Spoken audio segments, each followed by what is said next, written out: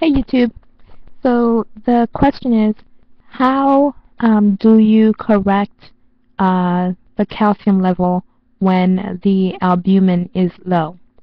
So the way you do this is for every one point that the albumin is below 4, you add 0.8 to the calcium level.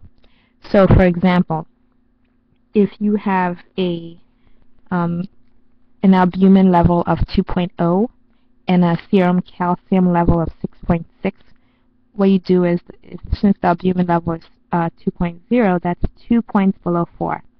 So what you're going to do is for every 1 point, you add 0.8. So now this is 2 points below 4, so then you would add 1.6. So 6.6 plus 1.6 is 8.2. So that is how you correct the calcium level when you have a patient with a low albumin. Alright, that's the answer. Check out the other questions. Bye. Oh, and don't forget to subscribe.